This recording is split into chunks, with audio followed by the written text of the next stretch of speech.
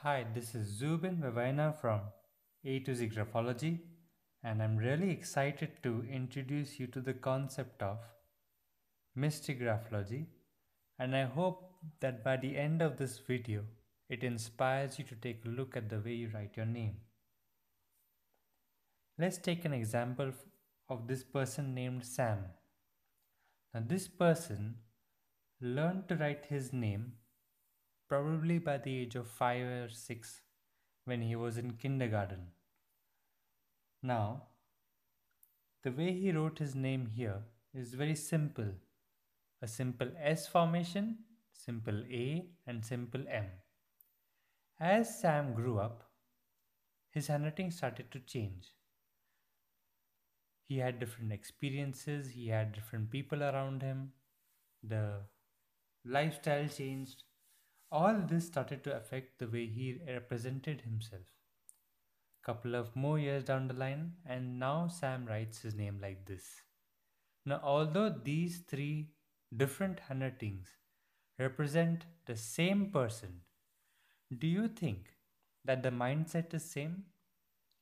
Even if you are not a graphologist and you've never heard of graphology before, you could guess that this person has a different mindset compared to this, and this person's mindset is different over here.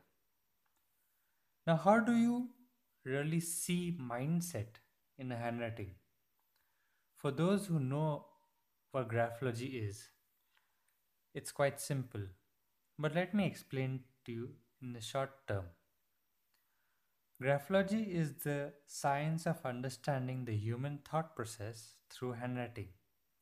This science is based on simple geometry and the concepts found in human anatomy. The concepts which we are going to use to understand the dynamics of a name are based on micrographology. Micrographology has 14 different concepts which will be elaborated in the courses which I take personally. Now, let's take for example the way he's written the word Sam here. The letter S has curves and has a flexor stroke. There's a curve, flexor, curve, flexor, and curve. So, this combination of flexor and curve represents as a mindset of manifestation. Receiving with harmony and manifestation is represented by this letter formation. It does not represent letter S. Letter S is what we say in a language, but in the mindset, based on these concepts of geometry and human anatomy, we have found out that the letter S represents harmony of receiving or manifestation. Letter A represents how a person's mindset is at home. Letter M represents how a person's mindset helps him to develop a new habit. So, when a person writes like this again and again, it starts to make an imprint in his mind. Now, what is an imprint? Let me give you an example. If I say the word apple, immediately a red fruit comes into your mind. Apple is a word, but the picture is the imprint. Same way, the way the person writes Sam is the imprint in his mind. The letters written are just a language formation. So now, when he is grown up and he starts to write Sam differently, you can see the places where I've marked this in orange. That's where the changes have come. So, receiving with harmony and manifestation seems to have been a bit complicated after some time. There's a starting stroke and an extensor stroke even before the letter starts.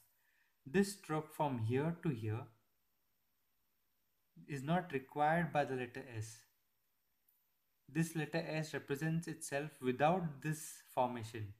Yet Sam does this. That means there's a sort of a mindset running in his brain that makes him do this stroke. This stroke could represent courtesy, could represent a pre-thought.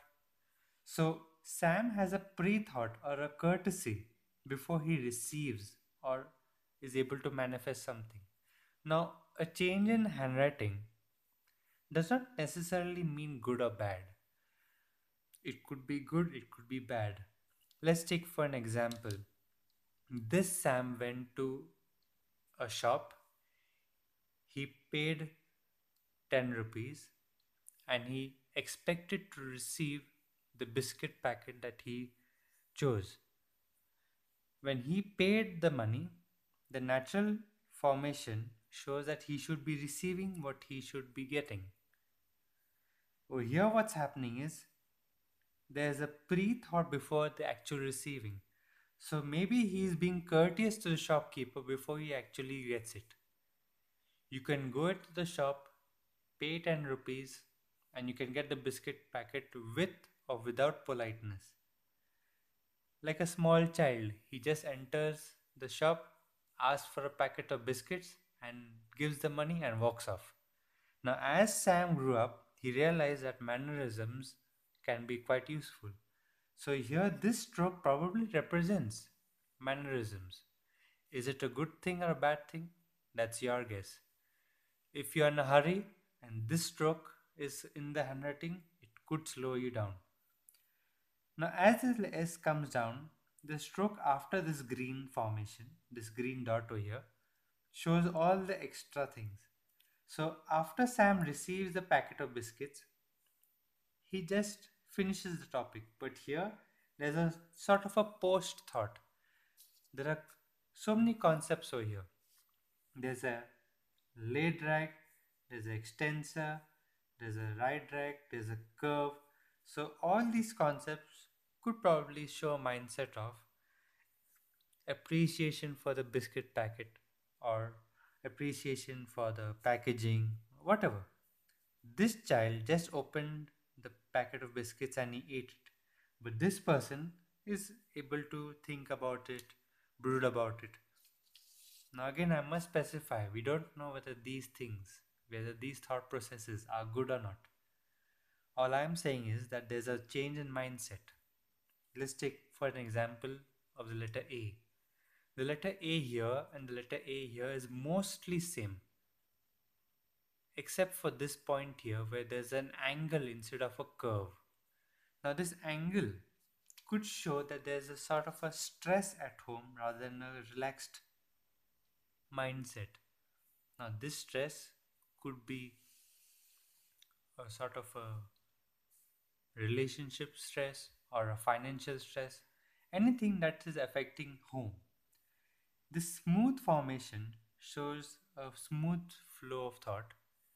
This formation shows a sudden twist or a sudden change in thought process. Now, letter M.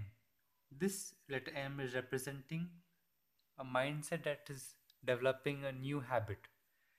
This letter M shows smooth habit formation, whereas this letter M is showing a sort of a jagged formation where the smoothness of these humps are now absent here. It is replaced by an angle.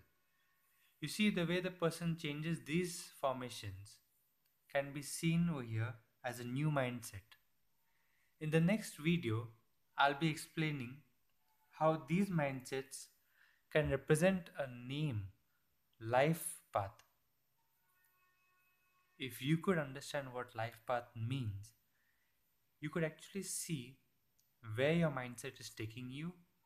Are you controlling your mindset or is it the other way around?